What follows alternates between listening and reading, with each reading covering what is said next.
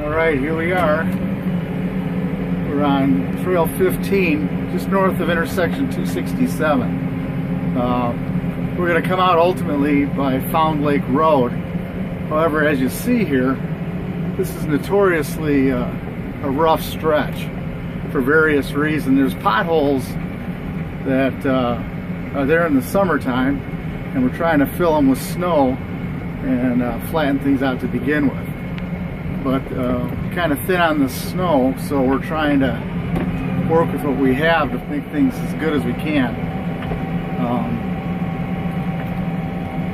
This is the part where a few sleds can really make things interesting, and you can see the little divots and moguls. But believe it or not, by the end of the night when I come back through, it's going to be smooth. You can see back there. Better than it was, not as good as it could be.